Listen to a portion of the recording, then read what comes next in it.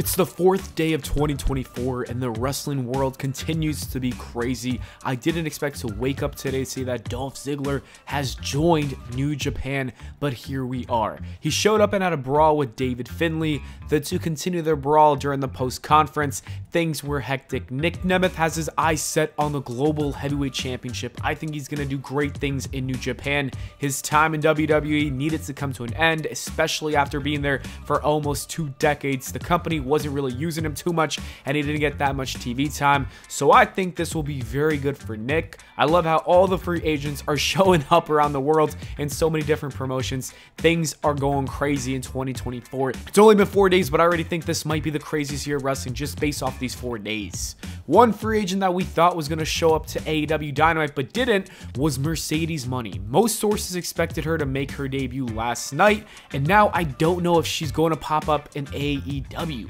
There are even a few other things that make me think she might be ending up coming back to WWE as Sasha Banks. Her profile page on WWE.com has been recently updated just 24 hours ago. The same thing happened to CM Punk prior to his return. The IWC has been buzzing about this last night, and on top of that, her song Money is no longer available on Apple Music. These little details got me thinking she might be coming back to WWE. It would make sense since WWE is going to try everything in their power to throw us off like they did with CM Punk, so we all get shocked. This year's road to WrestleMania is absolutely insane, and to make things even more crazy, Boozer said this about Mercedes. I mean, Vince wasn't making that much money as an employee. She wants Vince and Kenny McMahon money, and I think she got that VKM paycheck. This means she most likely signed a huge deal. We don't know if that's with AEW or WWE just yet, but what do you guys think? Let me know in the comments below. Wherever it is, it's nice to see that Mercedes got paid. WWE recently announced that Money in the Bank this year will take place in Toronto. That's pretty cool. The trend of PLEs happening in countries outside of the US is nice because those crowds are so much better and you'll love to see the expansion around the world. Hopefully Triple H gets it right with the Money in the Bank winner this year, because so far it's looking like he made 2 mistakes in the last couple of years. While this news is exciting, this is reportedly the huge announcement that Triple H had today, and that's kind of disappointing. I don't think he needed to gas it up like this. Like, you really didn't need to say anything about it. It feels like when Tony Khan used to hype up every small announcement a few years ago, a lot of people didn't like that. I wasn't a fan, and I'm not a fan of this with Triple H. What I am a fan of is Jade Cargill. There's been some new footage released of her training at the dungeon. Natalia posted it on her IG. She's looking really sharp in that ring, and I think once she makes her debut, she'll be ready to put on some great matches in the women's division. If I had to guess, she's debuting at the Royal Rumble, and I think there's a good possibility that she wins and even fights Rhea Ripley for the World Championship on one of the nights of WrestleMania. If not, I do think that Jade will have a lot of eliminations in the Rumble match itself if she doesn't win. In other news, WrestleVotes is reporting that WWE is going to celebrate Hulk Hogan this month. The tweet reads, WWE plans to celebrate the 40th anniversary of Hulkamania this month with various new merchandise items and collectibles for Hulk Hogan. I'm told an appearance by Hogan is not out of question, but also it is not planned as of now. The recognized start of Hulkamania has been generally around when he defeated the Iron Sheik for his first WWE Championship on January 23rd, 1984. God damn, this man is old. I know there's a ton of you that probably don't want to see Hulk Hogan, but I'm sure it doesn't matter to WWE. If they're making money, they're gonna do it. So I do see them promoting this, and you know what? It's whatever. I don't really care for Hogan. I'm not gonna buy a shirt, but whatever.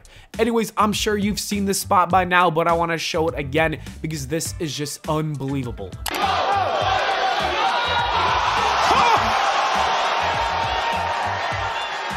Joaquin Wilde might have given us the best spot of the year with that already, only 3 days into January.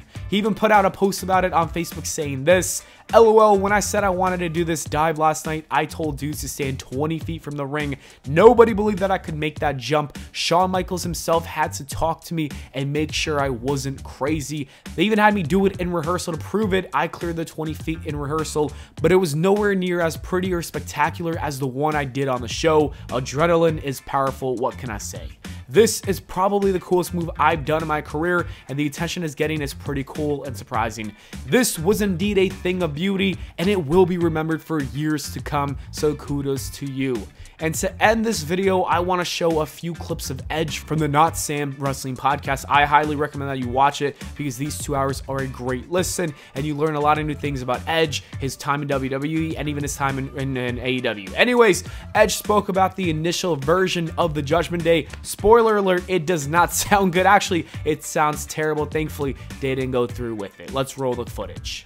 At one point, it was talked about a cauldron with bubbling black fluid, and I'm holding a pitchfork, and I was like, whoa, I don't want to do that. Yeah. Because that's not going to work. Right. And then there was one week, they wanted us to float to the ring. I was like, what? And they said, well, no, we'll put it on like a dolly. And then I got to the back, I was like, yeah, I don't think that entrance works, guys. But it's that, okay, I'll give it a shot. Sure. But I'll also be the first one to tell you that didn't work. Mm-hmm. Thankfully, like I said, WWE didn't go down this route because I don't think the Judgment Day would have survived long if this happened. Honestly, they probably would have been so hated amongst the WWE fans online and in the crowds. Like I said, it would be done, and that would suck because you got Dom, Damian Priest, Rhea Ripley, and Finn Balor thriving right now. The next clip is Edge talking about why Finn Balor quickly turned on him, which, you know, it was never supposed to happen in the first place that quickly, but some injuries from other top stars led to it. So let's roll that clip. So initially, it was brought to me like, hey, we want to kind of start a new brood or something that feels somewhat like that. I'm like, who would it be? I was like, Ripley and Priest. We wanted it to be four. I was like, Balor. But that all got sped up, again, because of the injuries. Right. So Cody's down torn pec. Randy's down back. Right. Okay. We were going to have Balor cause the mutiny a year later. Mm-hmm. That got sped up to tomorrow. Like, right. Okay. Yeah. I get it. Yeah. That is just wild. I really wonder how things would have been in the Judgment Day had those injuries not happened, because I did think it was strange that Edge just went heel, then 2 months later, Finn Balor turned on him. I think it would have turned out even better, but it is what it is. Right now, I'm happy with the Judgment Day, and I'm loving the new R-Truth stuff. Anyways, the last clip is Edge talking about how much longer he has in this business. It's not too long, but it seems like he made the right decision by going to AEW because he does seem very happy. Let's roll that clip. For a limited time, because it is all limited. Even though it's been 4 or 5 years back now, it's not like I got another 4 or 5 in front of me. I know I don't. We're looking at like a 2-year window here to be able to get as much done as I can get done. Tell as many stories as I can. Try and help talent along the way with that. I wanted to be able to do as much as I could while I could. Mm-hmm. And that felt like the place I was going to be allowed to do that. And that's when it really, I was like, that's where I got to go. And Lyric, she just said, you're going to have more fun with him. Mm-hmm. It's like, you're absolutely right. Your best friend. I am. Anyways, that is it for the video, guys. Thank you so much for watching. I hope y'all enjoyed. If you did, please make sure to leave a like and subscribe for more. And I'll see you all in the next video.